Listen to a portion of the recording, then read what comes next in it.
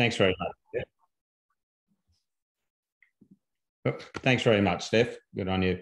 We'll start as we did with the other field day with a welcome to country. So I'd like to acknowledge the Wiradjuri people who are the traditional custodians of the land. I would like to pay respect to elders past and present of the Wiradjuri nation and extend that respect to other Indigenous Australians who are present. I did mention in the last seminar that I've been actually learning a bit of Wiradjuri language from a local Wiradjuri chap. I've come up with a phrase, Dagun Nanana, which means to care for soil, and Nurambang Nanana, to care for country. And I think it's a good enough overview of what this project that we're doing here at the moment, the Carbon Calling Virtual Field Day series, is come out of a group of growers that got together with Soil Sequest, funded by the Australian Government Smart Farms Grant, Ian Potter Foundation, with in-kind contributions from ANU and 4 or 5 land care groups around the district. The Climate Resilient Soils Network was born a couple of years ago. COVID has got in the way with some of our research, but we pushed on this year and got trials in the ground. And part of that process was to report on what we're up to out in the paddock. The framework of the research to basically engage growers that are doing interesting and innovative work, and to start putting some science around that towards ways that we can increase soil carbon in cropping systems in this instance. So soil carbon in cropping, in an annualised cropping system, it's easy to lose and it's hard to build. So any systems that can actually move the needle on soil carbon in cropping systems, we're really interested in doing. Obviously for multifaceted reasons of soil health, soil fertility, resilience in changing seasons, and also every kilo, every tonne of carbon dioxide we can pull out of the atmosphere and put into the soil also helps to mitigate climate change. So today, you come along with the second one in the series. I see we've got quite a few more on here today than we did last time. I think it was 51 last time, and there'll be some new faces coming on board today. So I thought it was wise just to give some of that background on what we're actually doing here. We've got a good lineup here today. We're at Stuart McDonald's property. Well, Stuart's at Stuart McDonald's property. If we were in a real field day, we'd all be there and eating sausage sandwiches and having a cuppa. Instead, we're relegated to the Zoom room. But Stu's braved the weather. It's misty rain and a bit chill, but he's out there in the paddock. Hopefully, they'll have enough bars on his mobile phone to give us a bit of a look at the paddock and what we're up to there. We've also got David Hardwick here today. David's an old friend from many years. David and I have knocked around the bush and crossed paths. David's an excellent speaker on soil health, all things soil health, but particularly today he's going to be talking about the trials that are actually in the paddock is around compost applications, mycorrhizal inoculation, and the two of those together, and working out what are the principles at play there that may increase soil carbon. We're lucky enough to have Professor Justin Borevitz and Dr. Wolfram from the Australian National University with us today to talk about the recalcitrance of carbon, the longevity of carbon, and the different fractions of carbon that are in the soil. So it's like that old ad, oils ain't oils, for those who are old enough to remember that ad. It's soils ain't soils and carbon ain't carbon. There's a whole range of things to look at there in the different fractions of carbon that exist in our soil. So we've been working with those guys down at the ANU to work through some of that new science. At the end, there'll be a panel discussion. So we'll all open the floor up to questions and hopefully get a really lively conversation going. So without further ado, we might, Steph, you've got a video there to play. So we've been capturing some of the stuff happening out in the paddock through the season on video. So we'll just play a little 2-minute video and then we will we'll go for a bit of a conversation with Stuart actually out in the paddock. So over to you, Steph.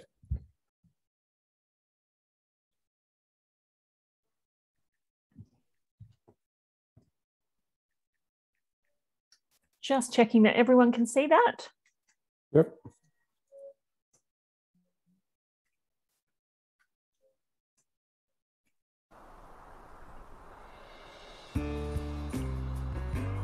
We're here.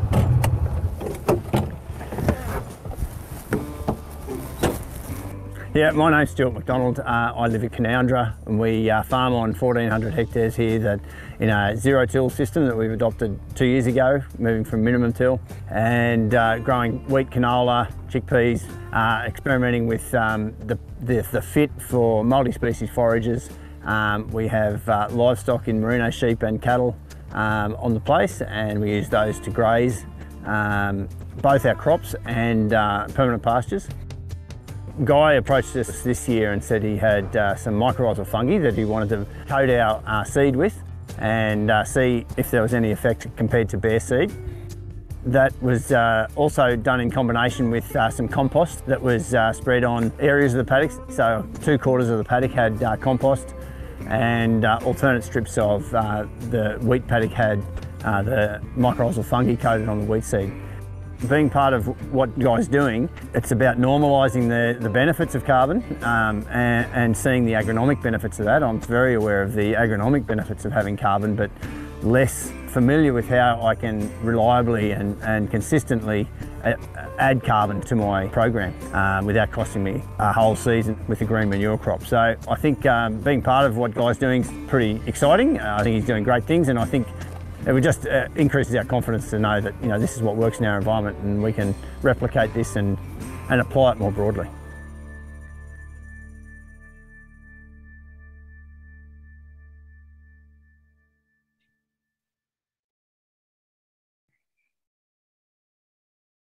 Thanks, Stuart, for those kind words. It's good. It's really nice to be able to take a bit of video in a good season. 18-19 wouldn't have looked so glorious as it does there now. It really does look a picture over there at Stu's place. Stu, the people that are involved, I guess, in this Climate Resilient Soils Network, we've kind of cherry-picked a little bit because they're people that are looking at complete systems, putting whole packages together in their farming programs. And I was reading an article yesterday about comparing the way that we're thinking about building soil carbon. If you're a banker, you want to commoditize something, you want to put it in a little unit box and sell that box on to the next person sort of thing. You want to unitize it. So they want you to stock the soil in the ground and lock it away and throw away the key sort of thing. But in the farming game, that's not really how it works. You're more managing the economy of the carbon. That's more a grow and flow sort of scenario. So it's building carbon in the soil is more about adopting a system than any particular one strategy and maintaining that system over time to build carbon. And it's certainly what attracted Soil Sequest to your operation with pushing the boundaries, having a look at different things. Particularly, we'll get to the actual trial that's on the paddock there in a minute, but I'd like to tease out a little bit more about your experience with cover crops, in particular multi-species cover crops and single species cover crops, because I know you've hosted a GRDC trial on the property and you've played around with it yourself. What are your thoughts there as integrating cover crops into the annual cropping system? Thanks, Guy.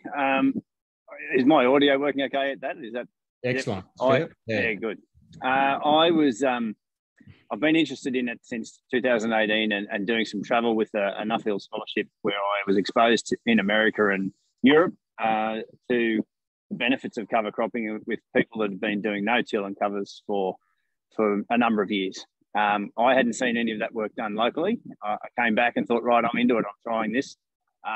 And so first summer, I put a multi-species cover in with our FlexiCoil time machine, and we had some success, but it was really clear to me straight away that we were going to dry the ground out in our environment too much in summer to reliably establish covers. So for covers to establish reliably, I think we had to make the transition to discs.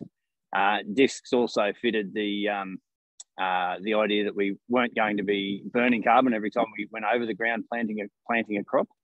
The scope here we're in a very similar environment to Luke yesterday, and with the non-seasonal distribution of our rainfall, we can pretty reliably get a cover established most seasons. So the idea is we have to get it in though pretty quick because it does get hot, and get it established. So that's where the discs fitted into that.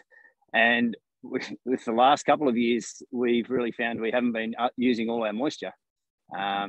There's just been the rolling averages just went over 900 mil, I think, for the last 12 months recently. So it's just been very kind seasons, and we're finding the soil can't hold the water and it's running off, and it's breaking out in some soakage areas, which I see as a lost opportunity for both. Yeah.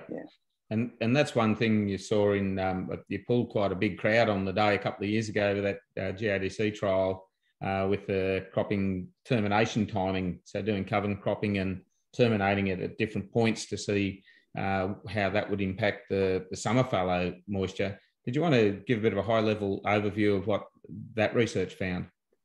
Well, from what I took from what Cole did there was the ability to grow high biomass crops, mainly cereals, sort of like sorghums, millets, and there was also the ability to grow legumes. They didn't seem to do the bulk that we thought they might in the summer, even though the rain was reasonably kind to them. But they didn't seem to fix as much nitrogen as I thought they would. But so the focus then became, well, if we can grow biomass, we need to monetize that biomass, and we need to put it in a mix that's palatable to stock. It's really hard to graze large areas of sorghum or millet over summer effectively. If it's growing, when it starts to grow, it grows by the day, or by the hour almost, not by the day. So it grows very quickly. So we need to be able to smash it down and utilize it while it's in that perfect growth stage. So I think for me, the message was to grow biomass, try and utilize it.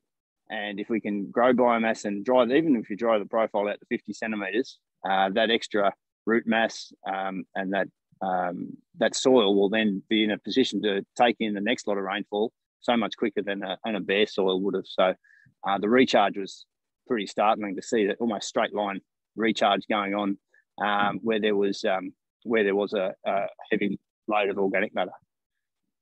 Yeah, and that's the exciting thing that I saw too. That I took away the same information, that's that ability for the soil to take on rain events and for that rain not to disappear off the property. And Mick Wettenhall's on the call here now, but he's coined the phrase when one farmer's talking to the other and say, "How much rain did you get?" You want to be able to say all of it. Exactly. And don't let any off your place. So that recharge numbers off that trial were quite impressive, and I think that's what it's all about. It's roots not only put carbon back in the ground, but they also put pathways down into your subsoil, and you want to be storing that water down in your subsoil. Don't want to be storing it up the top because it can wick out and dry out quite easily there. But you want to get it right down deep in the bucket.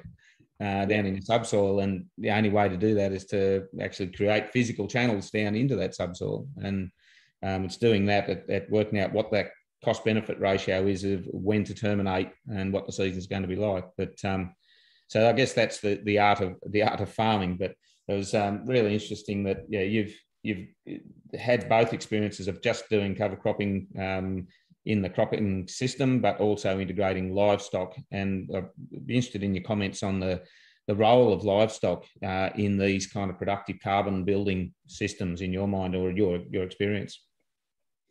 Well, and my experience has largely been framed around what we did in 18 and 19, which wasn't much, unfortunately.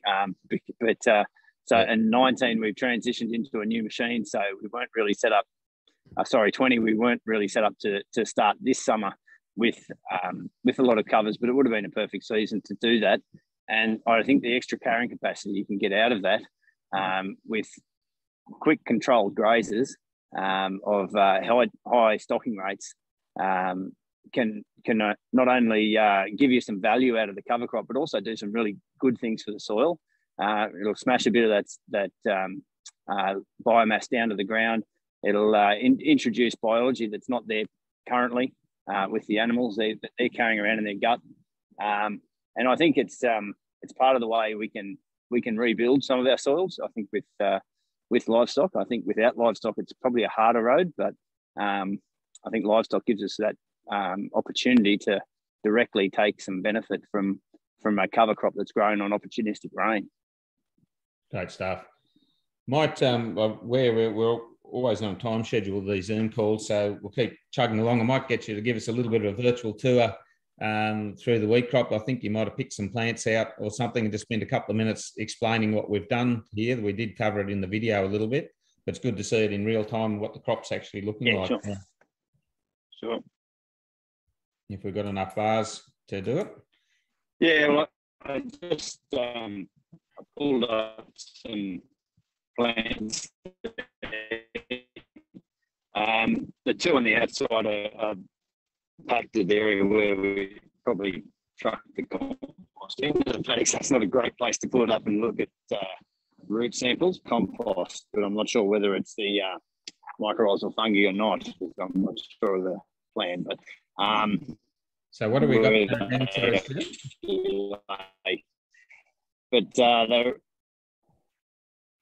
Sorry, which one?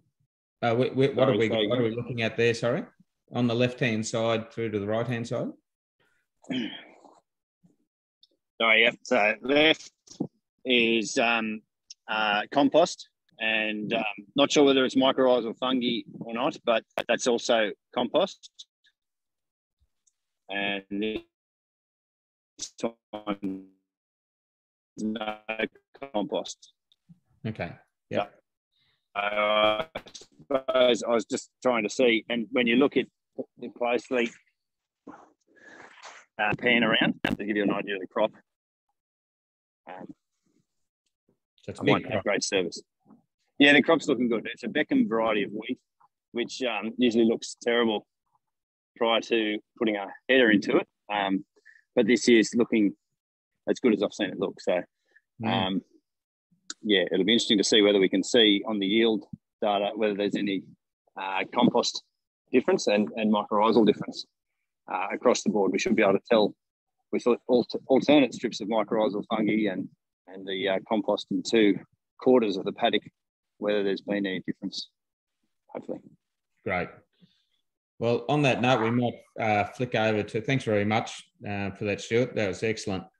We might go to David Hardwick now. So Dave's going to tease out what we might be looking at there. And we have got the ANU team standing by for us to send soil samples back down to Canberra and measure the carbon levels, measure the fractions, mycorrhizal colonisation, so that we can, unfortunately, we haven't got that data here yet because it's not the end of the season, but we've done baselines on that paddock, and at the end of the season, we'll retest and see if we've made any gains. But I'll flick over to Dave. He's got some pretty good pictures there, but he might tease out how these principles come into play. Thanks, David. Over to you. Thanks, Guy, and thanks, Stuart, for that. Yeah, I've probably going to leave you guys with more questions than answers by the end of this one. But anyway, see how we go. Yeah, no, thanks for having us. And I really enjoyed the last session. So anyone who missed last session, it's really worth watching that video. It was a great session. I guess what I'll do in this 10 minutes or so is, yeah, just more show you some paddock examples of not just mycorrhizal fungi and compost, but this whole challenge we have of rebuilding soils. I've got this photo here, which is 2008 in Hermidale, Western Ingan, a wheat crop, a young wheat crop. That's a biological farmer. Back in the day when Guy and me were chomping around in the early days of biological agronomy. I like this photo because it's really highlighting, obviously, this challenge we have, which is what are the pathways to increasing soil carbon in cropping systems, in low rainfall cropping systems? And that second question, which we were kind of trying to deal with in our own way back then too, I guess, Guy, which is, can biologicals help us in this process, if I use that broader term? And I think the answer is that it's more complex, but it's great to see you guys doing very specific paddock trials. So I'll keep rolling. The other thing that I'm going to do in this is bring you some examples from North Queensland. So Guy, you mentioned that you thought I might be up in North Queensland. For the last 7 years, I have spent pretty much about nearly half of of my time, literally doing extension along particularly the wet tropics of Queensland in the sugarcane farming systems and communities, and also grazing and tropical fruits. But they've had a lot of money because of the Great Barrier Reef, which they fortunately live next to, and unfortunately means that they're now legislated in how they manage their soil. But the other thing about the cane industry is that it was probably the first major widespread or main industry in Australia to really investigate and research soil biology, soil carbon, soil health. They were forced to. They had a yield decline nationally across cane from New South Wales right through to Mossman in the wet tropics, and by the late 80s they were plateauing and in fact going backwards the more inputs they used. So they put a 13-year R&D project into it, very significant, and they really spent a lot of focus on soil biology, soil health, etc., soil carbon. So I think there's some really good lessons that other areas of Australia can learn from. So I'm really keen to share that, just one, because they're pretty amazing farmer systems and there's some amazing farmers up there. So I'm going to call this presentation Essentials plus Compost and Mycorrhizal Fungi, and I'm going to spend a fair bit of time on the essentials, not that we have lots of time. So I guess I do want to just start with a little quiz, and this is a quote from my current favourite book. There is no need to be pessimistic about soil when soil making can be rapid and cheap. I'm not sure I 100% agree with that, but I'm kind of halfway there. While it is true that only 1/10 of the Earth's surface is covered with soil, and not too much of this could be classed as highly fertile, it has to be realised that agriculture itself can be a soil making process. So that is from 1954. So I'm going to see who gets that by the end of this presentation.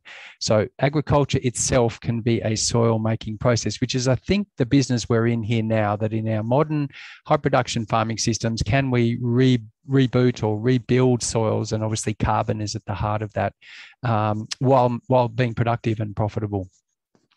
So I guess Guy's sort of mentioned it quite a few times through the presentation previously in this one. We're trying to build a soil system. I use the term soil system, and for me it's a fundamentally different way of looking at soils.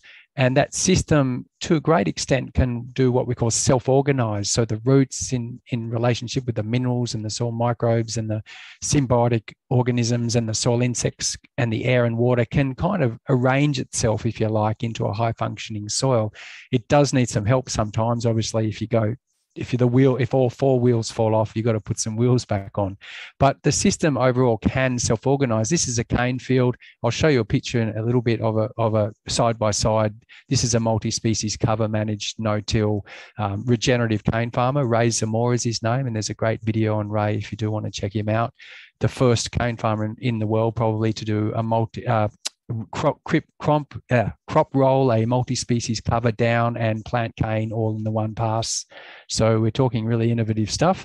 And I've used the 5 elements of a soil system: air, water, soil life, which obviously includes fungi, soil minerals and plants. I haven't used the word organic matter because I think that's one of the fundamental changes we've had in the last 10 years is we used to think, all right, we've got trash or litter on the surface, and that's, organic matter feeding the soil. But we now know that it's the growing roots of living plants and the rhizodeposition and those other activities that living plants do. That's probably more important in arranging and optimizing this soil and putting carbon in the show. So just to give you some context for some of the stories, and I do have some cropping pictures more as well down in our neck of the woods. But yeah, this is the wet tropics, cane land, basically.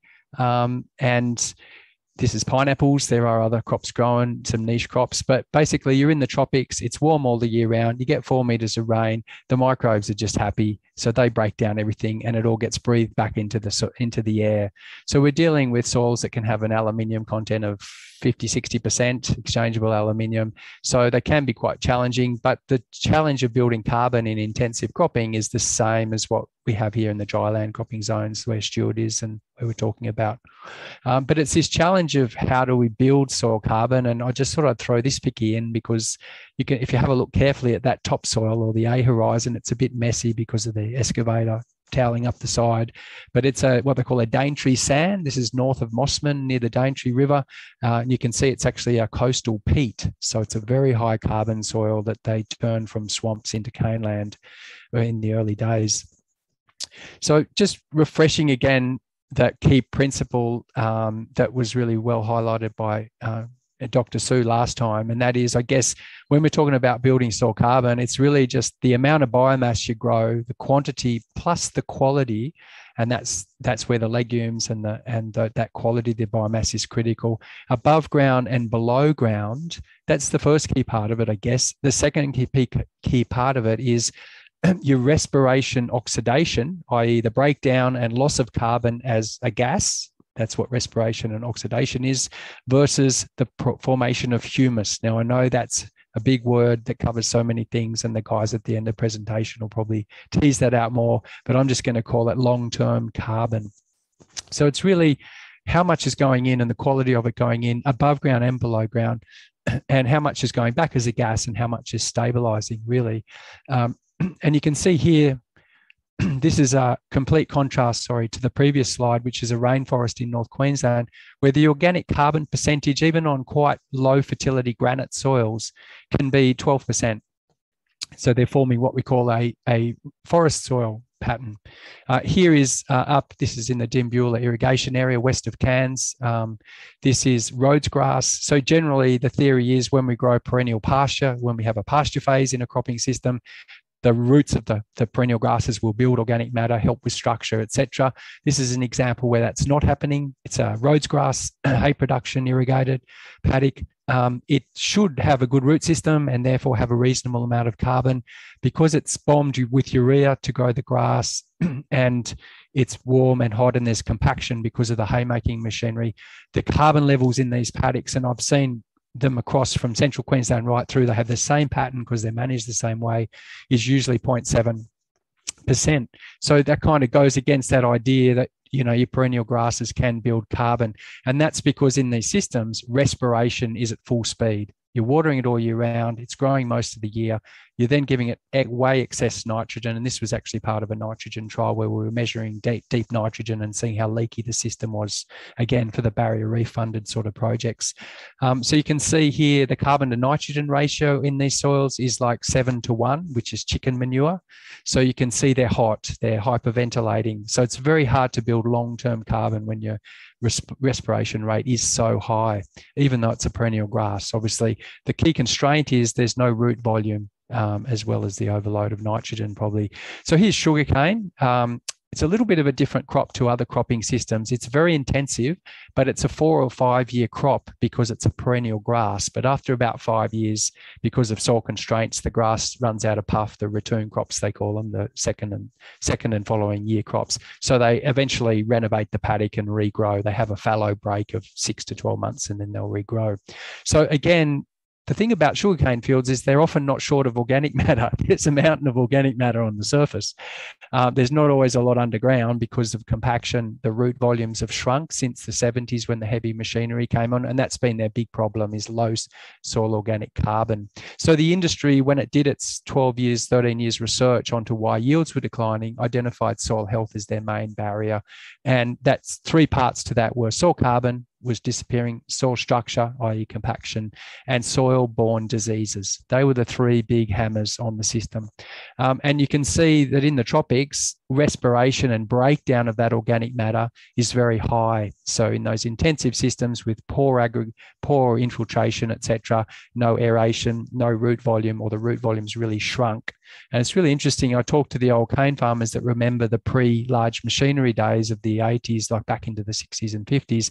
Their problem was they used to block the tines up with root volume when they were preparing paddocks, and nowadays it's lucky if you have any root volume.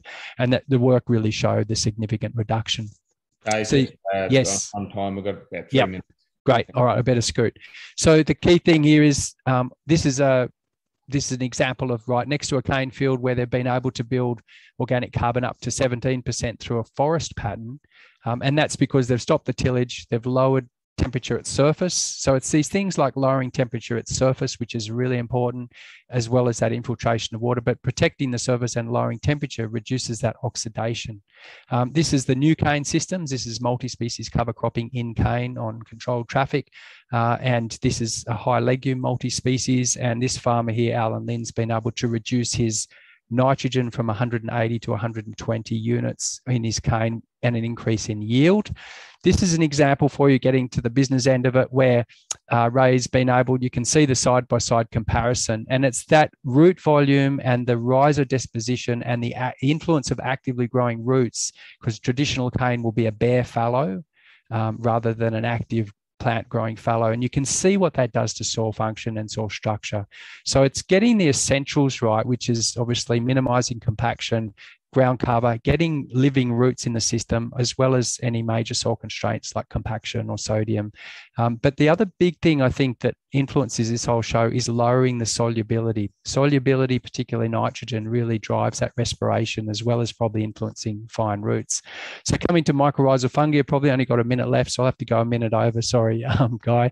This is Simon Matson, who did a Nuffield scholarship. Stuart, you probably know him, and he came back in 2015 and was probably one of the first to grow multi-species in Australia, especially in the cane, but overall. And they were measuring the mycorrhizal fungi in that paddocks, and he was growing sunflowers in with sugarcane at the same time as well. So he was doing a dual crop or companion crop, as well as intercropping, as well as multi-species tactics. They saw a 600% increase in mycorrhizal fungi biomass, and a significant increase in just from adding the seed of the sunflowers, no inoculum, just adding that. So that was Dr. Graham Sterling helping him with that. So I guess the question I have, the questions with mycorrhizal fungi, and similar to the trial that you guys are doing there, is that when we inoculate them, we're seeing these direct effects in the trial work, where the inoculant is helping with plant stress and accessing phosphorus, for example, and probably helping there with the reaggregation of soils to some extent, and what I call the nutrient cycling capacity. But I guess there's these indirect effects of increasing over the longer term root volume, and therefore soil carbon, longer forms of soil carbon in the soil, that I think is still to be teased out in the practical R&D in Australian farming systems. No one's really looked at that next step that I've seen okay, we're getting these initial agronomic benefits, but are we getting these secondary, indirect, longer term soil building, soil carbon building benefits? And I think if you look at the science around the world, there's mixed reports, because it depends a bit on the context. And the same goes for compost. So this is a tropical composter. We get these direct effects, and you see it, this cane farm in particular has seen a significant improvement in nitrogen and structure of the soil. There's definitely direct effects of nutrient, obviously, and carbon to provide the soil organisms, but that may increase respiration rate in the short term. We're also inoculating the soil with those microbes that help us, and some structural effect depending on the amount of compost you put out. But what are the indirect benefits towards root volume and soil carbon in the mid to long term? I think these questions are still really yet to be answered in particularly dry land cropping systems, where the rates that you use compost out, we reuse, is much lower than in horticulture. Here's 200 tonnes per hectare, but I'm going to jump through it. So I guess here's near Wellington on the compost trial that obviously has been going for a few years in the Central West, some of the trials. And these are the questions I have, is what are the direct effects from an agronomic benefit, but then what are those indirect or secondary longer term effects? Can it help trigger that root deposition and root volume deposition that then start to trigger more humus formation?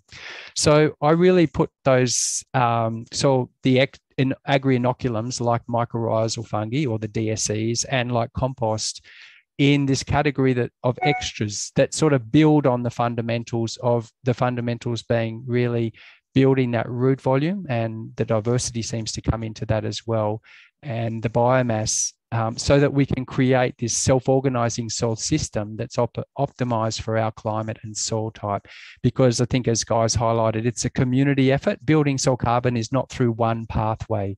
Obviously, there's a liquid carbon pathway, and there's a solid carbon pathway, and there's multiple kind of sub-pathways in that.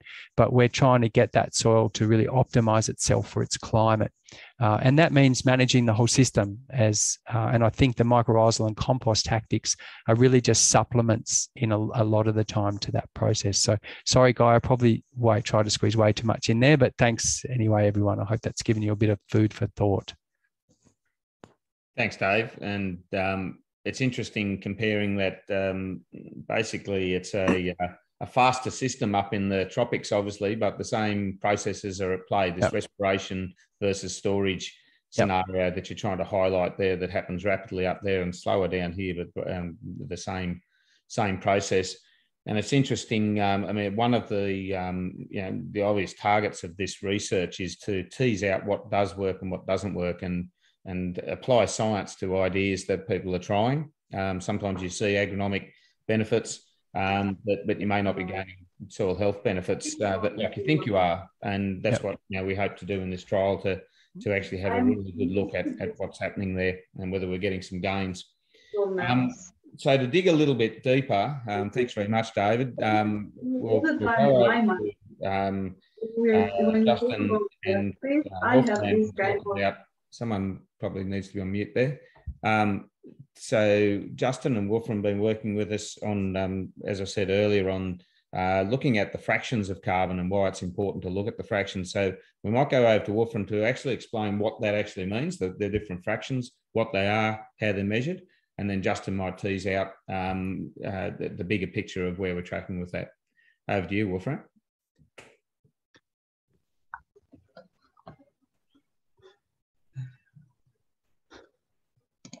Sorry, I just need to find the presentation.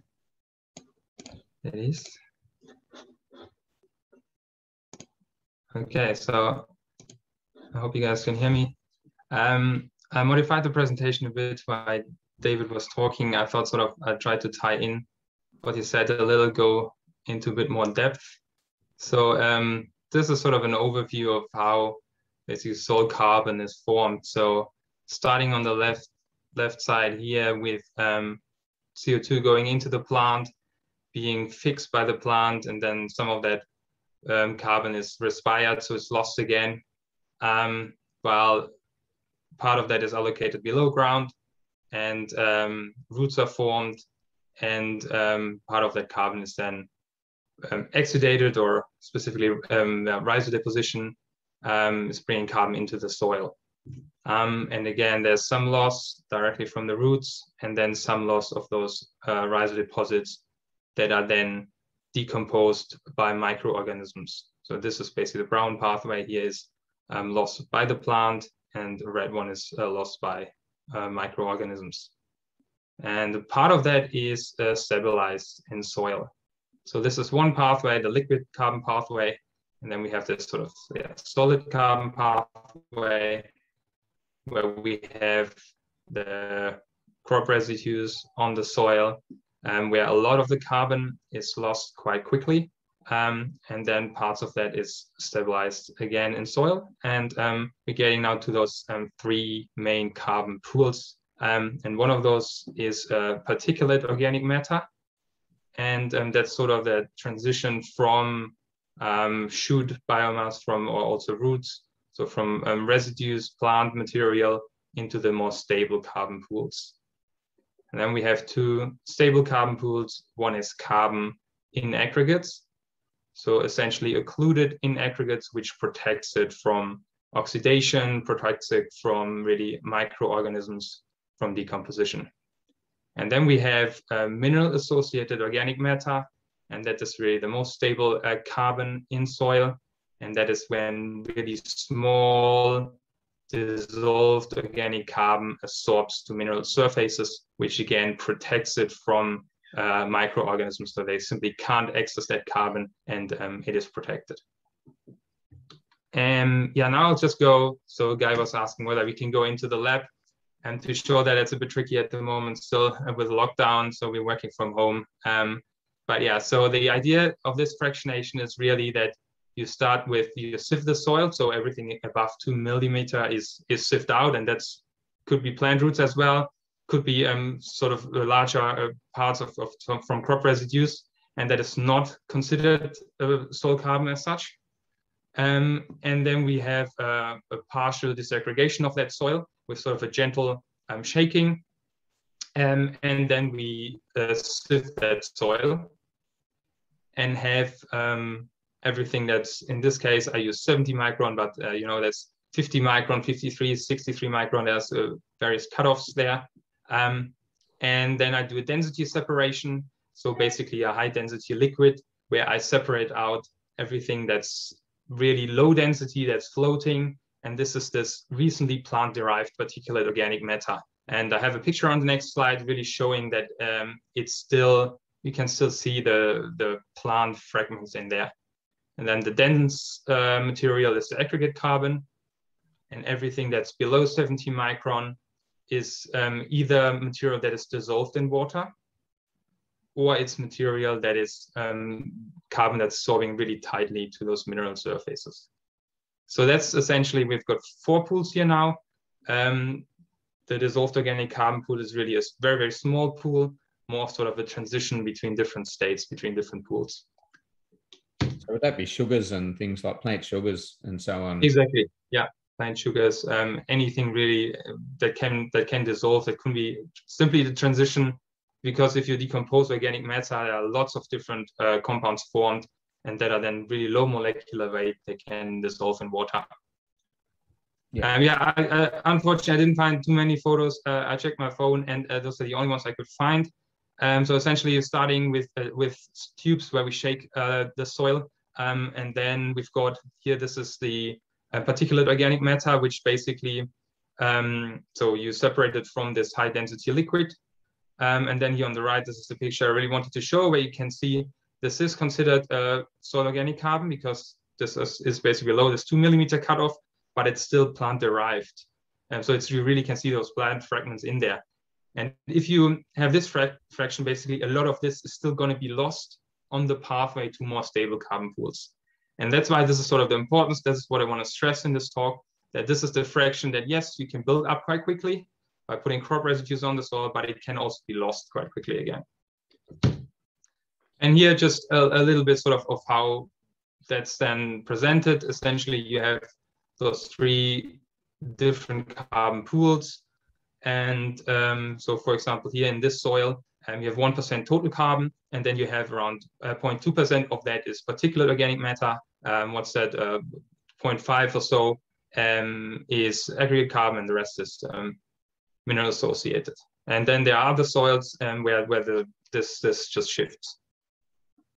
So, Wolfram, what's the actual physical force that's when you say mineral associated organic carbon? Mm-hmm. What's that word associated mean? Is it is an electric bond, or how's it? All sorts. So yes, an electronic bond. That's basically, so it's essentially a physical sorption process. So it's not in that sense a chemical conversion or so, but it is something that's reversible. So in that sense, it's not something that it is a long-term stable carbon pool, but it can be reversed, this sorption process. For example, by adding extra low molecular weight carbon into the soil. I don't want to go into that, that's too much, but essentially it can mean that some of that carbon is then again used by microorganisms, and that's basically then dissolving that from mineral surfaces. So broadly speaking, what would the different time periods, the residence time for the different carbon pools you've got there be? Yeah, the question I prefer not to answer, but because it's essentially, let's say probably for aggregate carbon, and I have a slide on that, so it can be lost quickly. The mineral associated organic carbon pool is usually like on decades, but the problem is there is turnover. So you might have loss of some of that mineral associated, but also new formation as well again. So it's essentially, it's really difficult to put really numbers on that, because the soil is just so variable. Like if you look at the tropics, the turnover is just so much quicker compared to the dryland area. So yeah, unfortunately, it's really tricky to put numbers on that. That none of those pools are like locked away forever. Exactly. Got different exposure to going back up as carbon dioxide. That's exactly it. So here, this is just showing a little bit of temporal variability. And on the next slide, I also have, spatial variability. The next slide, I also have temporal variability. So sort of the summary on the right. So the particulate organic matter pool can be formed quite quickly, but it can also be lost quite quickly. And then the aggregate carbon is sort of a pool in between, semi-stable, and typically follows this particulate organic matter pool, but with a bit less fluctuations. And then the mineral associated is really sort of the stable carbon pool, the long-term stable carbon pool. with less sort of spatial and temporal variability. And essentially, if you just look at the numbers here, the particulate organic matter really is a large variability in there spatially. Mineral associated, there's far less variability. So just from 0.4 to 0.6, here from 0.1 to 0.3, so 3 times variability here, it's just around like 50% or so. Yeah, just one more slide on this. This is really just now showing that there is temporal variability in those pools. So it's just a different site again, where you have those 3 pools. First, in September 2020, really good year, so a mid time point, and basically quite likely a lot of formation. Unfortunately, I don't have a baseline before this sort of good year. But what happened is then that in May 2021, so a lot of that carbon particulate organic matter in XC was both, a lot of that was lost again. And that's quite likely because it was a good year, which means there's a lot of formation, but a good year also means there's a lot of microbial activity. So that's why this carbon can also be lost again. And that's why you always need a sort of baseline just before and the sort of a good year starts, and then pretty much a year later to see really the difference. The difference within a year is then giving you that build up, that formation. Really, yeah, just this is basically the soil carbon. And just the last slide I want to finish up with, that there's also a different type of carbon, and that is charcoal or biochar, which is essentially not part of this sort of classic soil carbon. It's essentially a really different chemical composition, and that gives it recalcitrance against decomposition by microorganisms. It essentially means this process, you have a lot of sort of initial carbon loss, but then the carbon that you retain in biochar and charcoal is then retained in soil really well.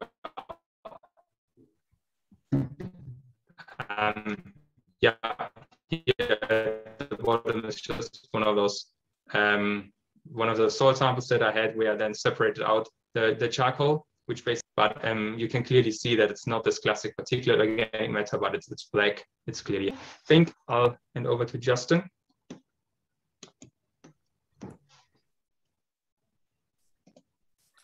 Thanks, Wolfram. Can you guys hear me all right?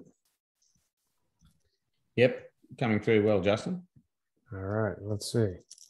So I've got I got my cartoon intro slide up. Thanks, Wolfram, for the the details on the carbon fractionation and the pathways, liquid carbon pathway, and David and Stuart. So let me try and take us home here, and then we can have a nice discussion. It's been a good day. So I thought I'd put this point up front because regenerative agriculture is getting lots of press. The pendulum's kind of swinging back, that might be overhyped right now. And what is regenerative agriculture anyway? A lot of us proponents, it's everything to everybody and let's regenerate the world. But what does that really mean? And I think if we flip it around and talk about agricultural regeneration as the outcome, that's a better way of thinking about it. It's the results. Regeneration is each year your field's improving, your carbon is increasing, your water holding capacity, your nutrient cycling, rather than a label or a method that would or would not work everywhere, every time. It's a process. So I'd just like to introduce that to start.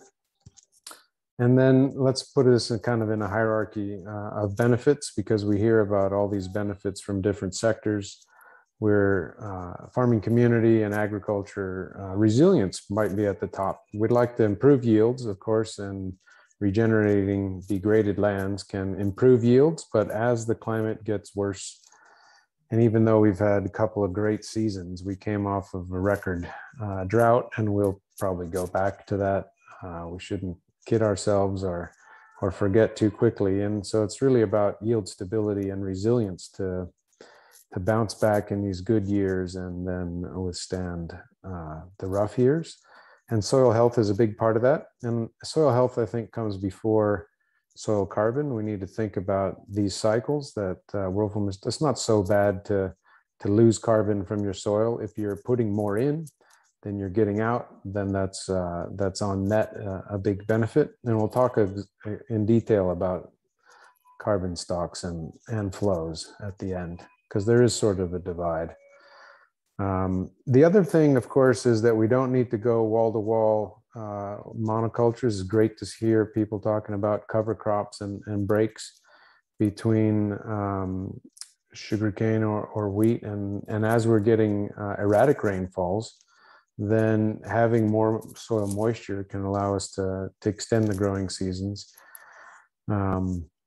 But shelter belts are another way of hedging your bets in space as well as time. And I know Guy's a big proponent of fodder crops and alley farming, and could be larger or smaller shelter belts, but we can integrate agriculture into a broader ecosystem, and we can get certificates in biodiversity habitat for some of these shelter belts, reduce wind speed and evaporation, which holds the moisture in the ground. At least shifts that evaporation, which is really just a loss back to the atmosphere, toward transpiration, which is the water going out through a leaf. And then when water goes out through a leaf, it can pull carbon in. So that's the photosynthesis is really, benefiting from improved water use efficiency, which has a lot to do with the layout of the farm. And of course, the ground cover increases the infiltration as well, so we have less runoff. And Stuart talked about that. Now it all kind of comes together, or we're getting a lot of long overdue excitement from the climate community, because we need to hit net zero. And what does net mean? That means we're going to reduce emissions and increase the sequestration. And for agriculture, we have certainly emissions to reduce, especially in the intensive cropping, probably the over-fertilization and the runoff that David was talking about. But we can go beyond that, and we can increase the drawdown and sequester carbon in the vegetation, in this soil, the transient soil carbon, but also in the long-term fractions that Wolfram was talking about. So these are the orders, the priorities that I put it in, that we can build agricultural resilience, number one, because the climate's going to get worse before it gets better. In the best case, we're coming through probably the hardest, more turbulent decades that humanity's ever faced. In the best case, we can take a little step back and try to build in this physical resilience, and ultimately that addresses the kind of global issues. Now, we also should remember that we think and track carefully all the fossil fuel emissions. We're starting to now, with satellites, do a better job at tracking land clearing emissions. And agriculture, we do have to blame ourselves a little bit indirectly. Forests are getting cut down for agricultural expansion.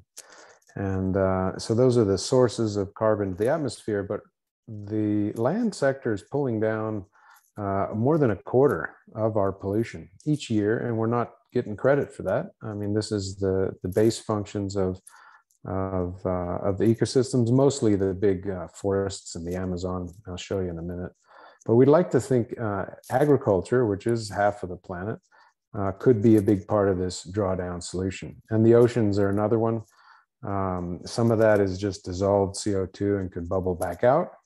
But we need to work on ocean sinks as well. And right now, the land and the ocean are cleaning up about half of our emissions. So this isn't such a novel thing to talk about, even doubling the existing drawdown. We got to take, give credit already. Now, what happens in the world carbon cycle is that there's industrial processes. We're talking, electric cars and better efficient solar wind. But really, the other side is the land use side. So it's about energy and land. And agriculture at the moment is a part of the problem, both directly and indirectly with the land use change, but it's also a big part of the solution. So we'd like to shift. Agriculture can go below zero. It's not about reducing emissions. It's also about sequestration. Is that your headphones buzzing there, Justin?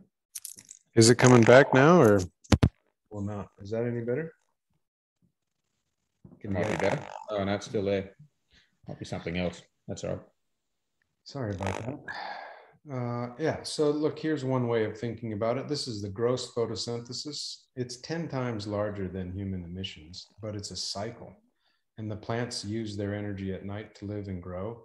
And the root heterotrophic respiration, and these microbes release it all. So the living cycle is an order of magnitude larger than human emissions. And we need to enhance that with better water and nutrient balance for improved photosynthesis, ground cover, cover crops, integrating a few trees here and there will improve the drawdown capacity. And then we need to reduce the losses. So Wolfram started to talk about biochar, a way of making the above ground residues more permanent, which also improves soils and nutrient and water holding capacity.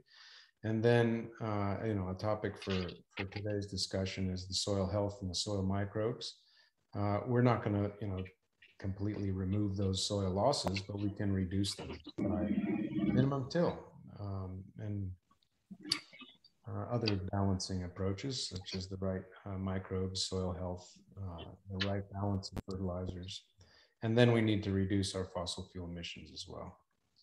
Here's another picture that I always like to show, which just gives you that space and time in the biological carbon cycle. If we zoom in on Australia, we can see that the center is not dead. We do get a few good years where there's some background productivity, and the real advantage is both in the temperate regions, but also in the tropical regions in complementary seasons. So it cycles around. Now, what this means in practice is that we want to do the best job we can at capturing solar energy, thinking about the seasonal cycles, ground cover, and trees for light capture. In the cold months, we are energy limited in cold climates like Canberra, but usually we're water limited. So it has a lot to do with improving some of the physical characteristics, but mostly this shift from reducing evaporation to increasing the transpiration and infiltration and re-meandering streams and rehydrating the landscapes to really enhance this water cycle with an enhanced water cycle and nutrient cycle, because especially nitrogen flows in the water. So we want to think about these inputs to plants because that becomes the input to the carbon cycle. And the above ground is for capture, below ground for storage. And there's these physical processes, which I'll come to, about making the biological carbon more stable in a geological form. The design is really important. We want to move away from kind of crops or pasture or forest plantation blocks to more integrated, mixed use, resilient systems. Agroforestry, cover crops, rotation, grazing, integration. And we can do this in a very high resolution approach where we think about not only the way evaporation, and we can model the solar energy very accurately. We can actually look at runoff and infiltration quite accurately and get a good handle on the spatial temporal dynamics of the nutrient cycles. So that can allow us to build these precision farm systems. So the goal is to kind of do this at the paddock scale. We'd like to think about pixels that are probably a hectare or so, and hundreds of millions of hectares in Australia have the potential for regeneration. That's mostly the cropping and intensive grazing land, but also some rangeland pixels that do get enough rain that we can really turbocharge this, this opportunity. So stacking the different layers, we want to obviously protect the good soils and the good habitats. Restoring some is largely what our carbon farming is about in this country. Kind of walk away and let it recover. But going beyond, adding the design for rehydration to get the moisture into the ground when we do have it, because there'll be more intense rains separated by intense droughts. And Australia is really world leading in dealing with dynamic, let's call it, agriculture. Getting the nutrient balance right, not overdoing it, not starving the plants either. And that can be biological approaches or, some direct nutrient applications, and weathered rocks is also really important in there. And together, this is kind of a regeneration system. So we'd like to get that yield up. And there's a lot of opportunity in Australia, which I think is being recognized overseas with our land price kind of skyrocketing recently. And carbon prices are way up around the world, and Australia is a little bit behind the curve. I think the foreign bodies are recognizing it faster than we are. So let me finish with the last couple thoughts. We want to integrate the above ground vegetation, what I talked about, the below ground soil piece that we heard, especially Wolfram and his new methods for quickly quantifying soil carbon in its various forms. And we're going to tack on, once you've got soil in a tube, you can extract the DNA, and we can look easily now at the sequences of the microbes, track where they're going, verify that the inoculation is working. That's something we've done recently, which is this biological loop. Above and below ground, that's biological. And we're mostly thinking there about these flows from photosynthesis through to respiration, with some percentage. Maybe we can get up to 10% of the carbon is sticking around. And then complementary, we'd like to accelerate the recalcitrants, fixing the biomass into forms that won't break down, which is, making coal in our lifetime through pyrolysis, as Wolfram mentioned.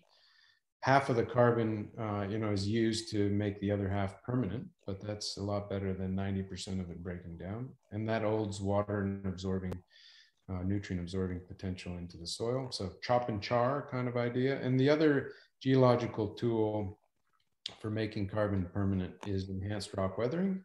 This is starting to get more attention now, especially around, the potential for alkalinity to run off into the Great Barrier Reef. So young basalt lava rocks, when they weather, when the root activity breaks down and releases calcium and magnesium, that alkalinity then increases the pH and sequesters carbon. You're accelerating the natural carbonate cycle. This rock weathering happens naturally. It takes about a gigaton of CO2 out every year around the world, but we've got a great mining capacity in this country, so we could double that, triple that even. So the last slide is to try to, this is from Feroza, a new postdoc in the group, that's trying to put all of these precision agricultural systems into a model. Keep an eye out for DaySim, a dynamic agroecological simulator, where we track both the stocks and the flows of water and carbon. And the nice example that people use a lot for stocks and flows is the flow is the water coming out of the pipe into your bathtub, and it's going to be leaking out again when the leaves drop and rot, or when the soil microbes release that carbon. We want to reduce the losses, increase the gains. So those are the two biological flows that we're trying to manage. And what happens is, if you reduce the losses and increase the gains, you're going to fill the bathtub. And these are the stocks. So that's the way we model, right? The stock is what the geologists want to sell on a carbon market, but the flows are what we want in biology and agriculture for the nutrient cycles and the water cycles and the carbon cycles. And so that's how they're related.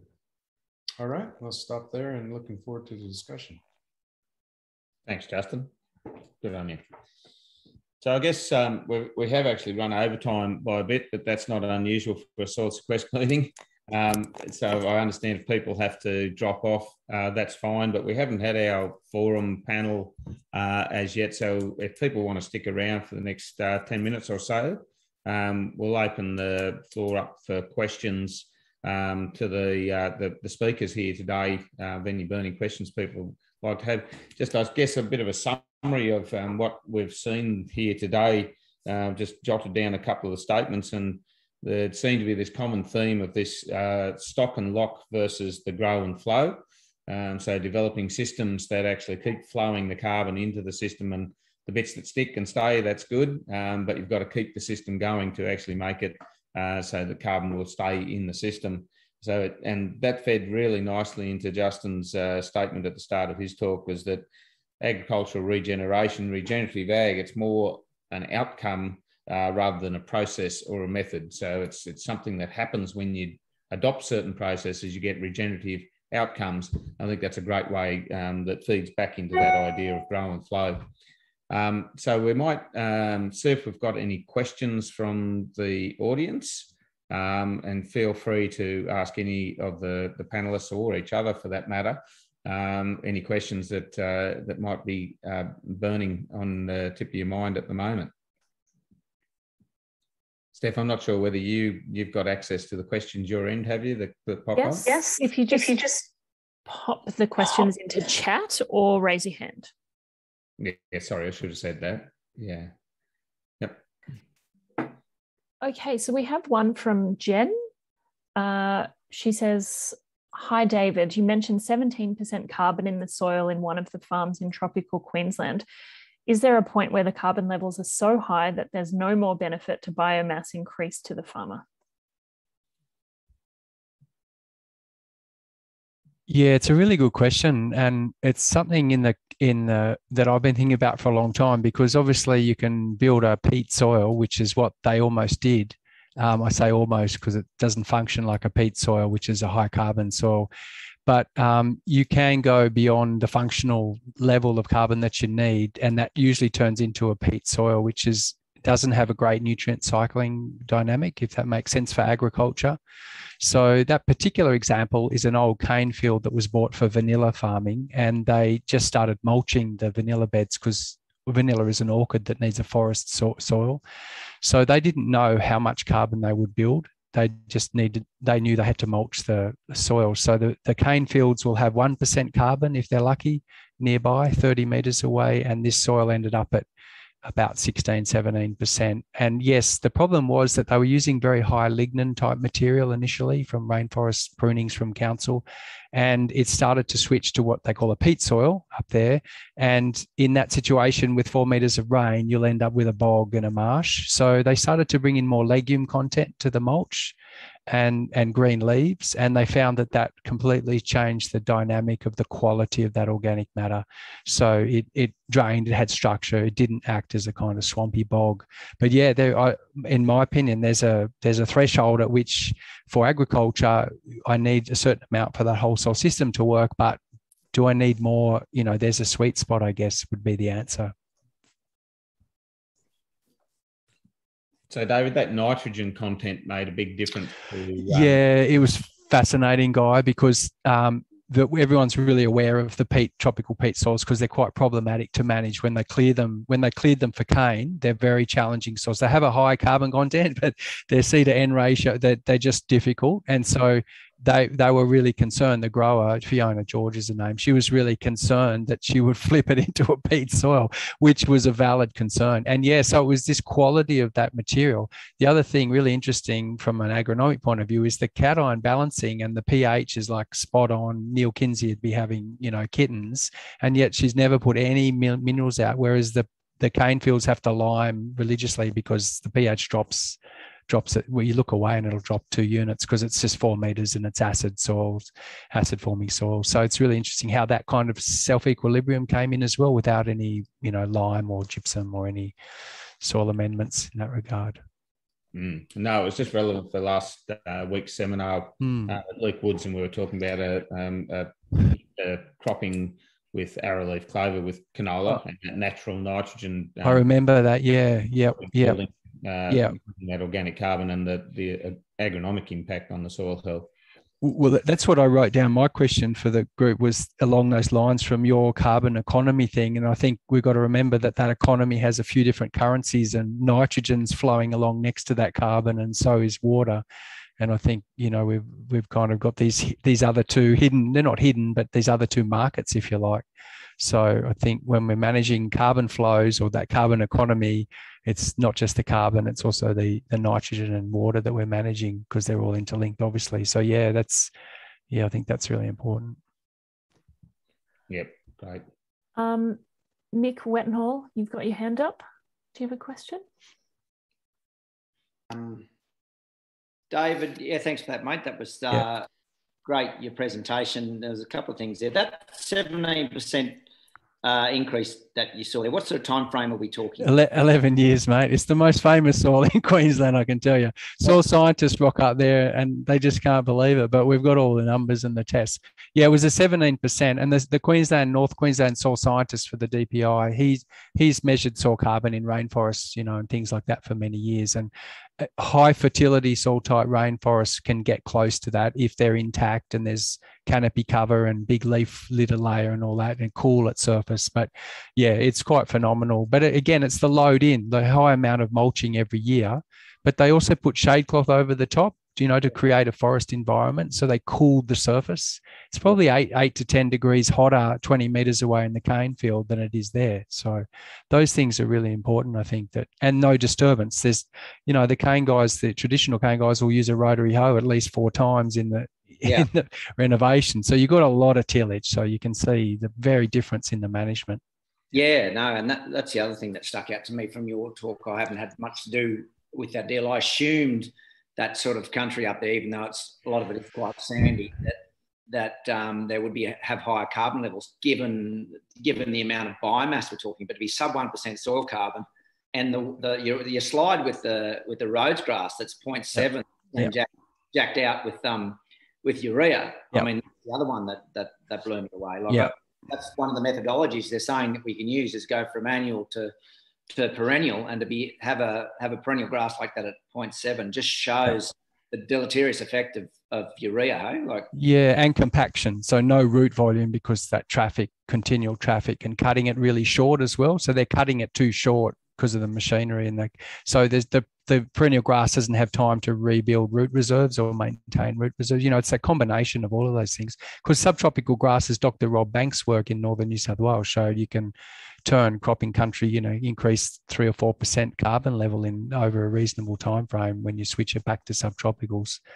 So it's, I guess, a different pattern again. It's all about the context, isn't it? The sum of everything you're doing. Yeah. There's some basic principles to adhere to there, isn't there? Like the amount of carbon that is actually going physically into the soil in root mass, the nitrogen carbon ratio, so the form of nitrogen. So as Mick alluded to, you know, there's lots of research nowadays on synthetic nitrogen, particularly urea, more like spinning your wheels than helping to actually build carbon. You burn it faster than you make it with synthetic nitrogen, so getting that legume nitrogen into the system, but you still got to get the carbon into the system. You've still got to physically somehow grow carbon and put it in the system. But we might get you down to Stuart's place for next year's trials, and we'll work out how we can get his paddocks up to 17% next year. Put a shade cloth over it. Well, no matter what you do, though, at the end of the day, 17% in 10 or 11 years, like as an enterprise, even that $26 where it's at the minute, it dwarfs anything. Like $36 spot price last week. Huh? $36 a tonne spot price last week. Yeah.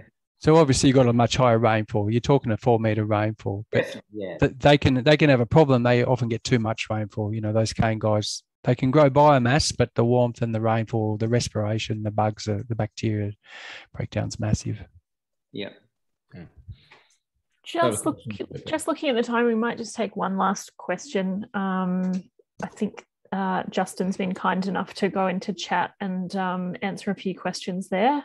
There's just one last one from Jennifer West, who missed the first part of the session and just wanted to ask, does anyone have experience of incorporating biochar into agricultural soils? That'd be for you, Wolfram, would it? Well, I guess it's more experience of actually someone doing it in practice. I'm the researcher, but sure.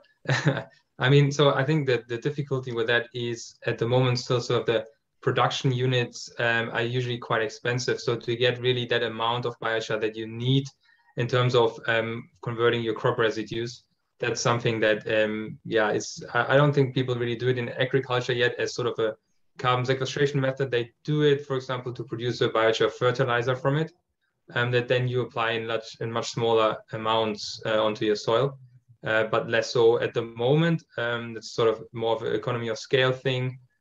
for really for crop residues for large scale carbon sequestration. But certainly, hopefully, we're on track to manage that eventually. The problem I've seen is in the economics. There was a project out of Dubbo where they were going to turn all the organic waste and feedlot manures and everything into biochar. The economics on it was about $400 a tonne of biochar ex Dubbo. And then you got to put it in a truck and get it out to farm, and then you got to put it in a spreader and spread it out on the paddock, or find some way of putting it under the ground. And we had big trouble trying to get the economics to work on that scale. And that was done, at a pretty big scale, the scoping for that. So there might be cheaper ways to do it now, I'm not sure, but this is going back a few years now. But that's a perennial problem with the biochar on broadacre, I guess, is how do you do it cheap enough to get it out there. That's probably we have now. We're getting worse and worse. We're only 10 minutes late last time. Now we're 20 minutes late this one. That's typical field day stuff, I guess. There's always some people hanging around a field day long after the speakers have gone and walking through the crops. So situation normal, really. But I'd really like to thank the speakers, Stuart, David, Justin and Wolfram. Also the questions that came onto the floor, that was excellent. I had better not forget our sponsors as well. So Dan Nicholson from Topsoil Organics supplied, I think it was 2 B doubles of compost to Stuart's operation. 3, there you go. So that was really good of them. They make an excellent compost here at Forbes on Scarp. And also Sumitomo Chemicals donated the Endoprime product, which is a mycorrhizal inoculum, one of the better ones on the market. So that Jock Lees was good enough to donate that. We'll keep them in the loop of how the trials work out and so on. So thanks very much for that, and thanks very much for our broader supporters with the Australian Government, Department of Ag and Water and Environment, the Ian Potter Foundation, obviously the ANU, and all the land carers that have been really supportive over the years as well. So thanks very much.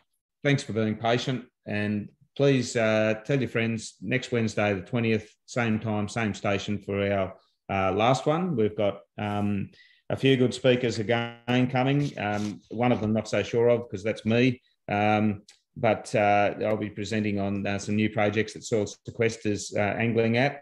But we'll also have Noel Blair coming on to give us a real high-level overview of the carbon and biodiversity markets that are evolving in Australia. There's lots of talk on social media, and every newspaper you open just about there's something about the carbon market and the biodiversity market and the massive opportunities that are there for us all.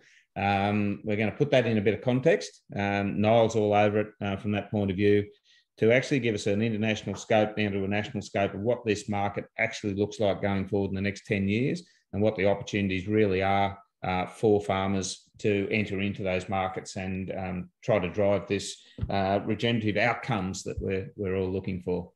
So thanks very much for everyone for coming. Excellent turnout. Hope to see you all here next week for another fun-packed adventure of carbon building systems with Carbon Calling. Thanks very much. Okay.